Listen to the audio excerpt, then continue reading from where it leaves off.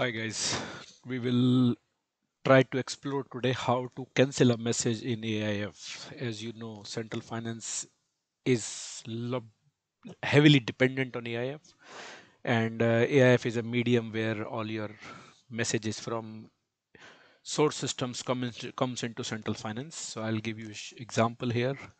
I'm going to AIF messages, and there is a Fury app also available for this particular transaction. This is /n/AIF/ifmon,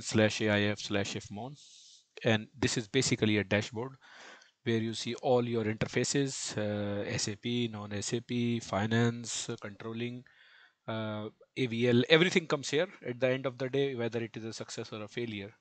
And I'll try to explain you how to cancel a message. Let's see.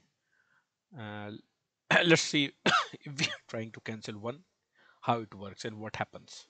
So I'm just opening some messages, a little bit more detail, and of course, you can see there are different types of errors. Company code in document conflicts with company code. So let's take first one. Take an example, if I am in a real project because of some reason, it's a duplicate message or something, I have to cancel it.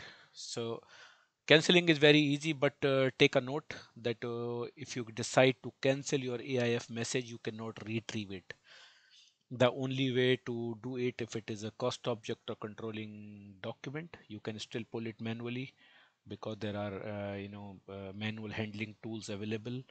But if it's an FI document, it is more problematic story. So be aware that you cancel only the right document, number one, and number two, in productive environment, users are not authorized to cancel it. Only the respective departments, for example shared service center or monitoring team, can only cancel. So people should not have authorization to cancel it.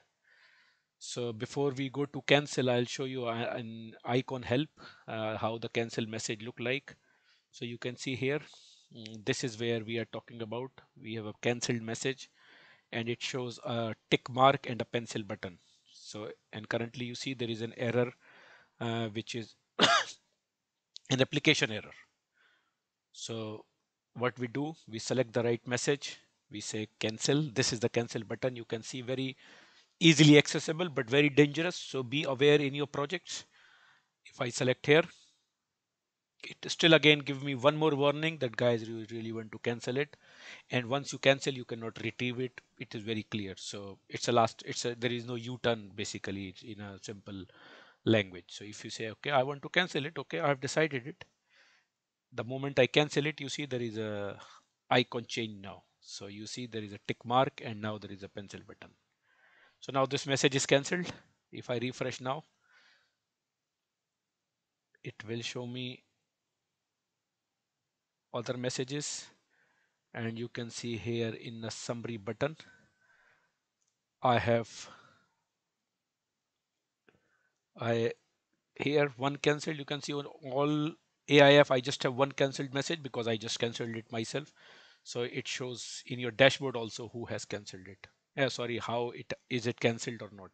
So any number of cancellations you will see here. You cannot just get away.